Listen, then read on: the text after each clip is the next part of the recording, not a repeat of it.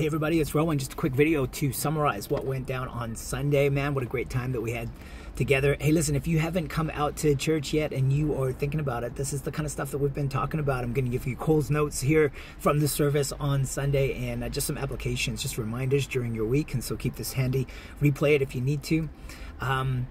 We were looking at when God wants change in our lives, He knows what the answers to the prayers that we pray. He knows what those answers are going to be, whether it's money you need by a certain date or you need help in your marriage or in your job or whatever it might be. God knows what the answer is. But what is intention, so to speak, or what is in our hands to choose is the condition of our heart.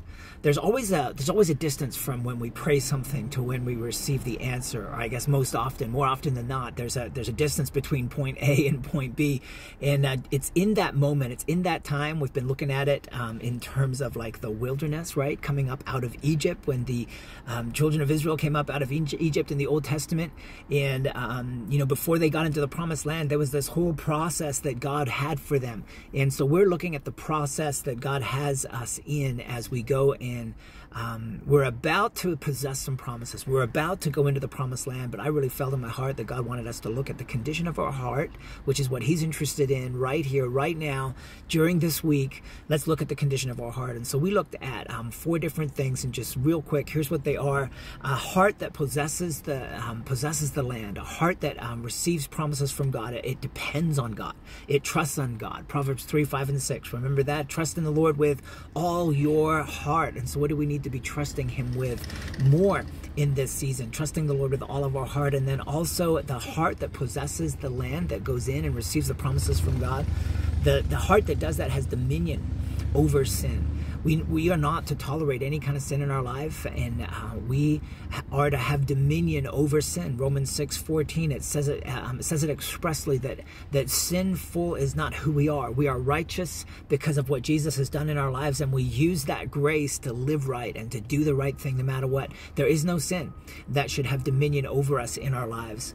The heart that possesses the land, it also holds on to promise. There have to be specific things that we are believing God for in our lives, and we're willing to hold on, and we're willing to be patient.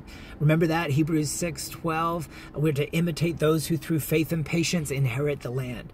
And so there's that aspect of our heart that is holding on to the promise of God no matter how long it takes, believing God that He is good and that He is going to manifest His promises in our lives. And then lastly, a heart that possesses the land, a heart that possesses the promises of God, it is thankful to God. It remembers God.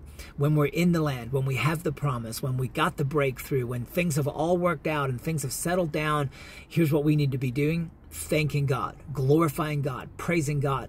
And the picture of whether we will do that well or not is the picture of us right now. Are we thanking God for the prayers that He has answered, the things that He has done, the people that are around us, the revelation that we have right now? Are we thankful for it, or have we forgotten to thank Him? And so the heart that possesses the promises of God, here's what it does. It recognizes dependency on God. It has dominion over sin. It holds on to promise, and it remembers God, and it is thankful to God. Apply those to your heart this week. Ask the Holy Spirit, what am I believing You for? Ask the Holy Spirit to reveal to your heart, ways that you can trust Him more.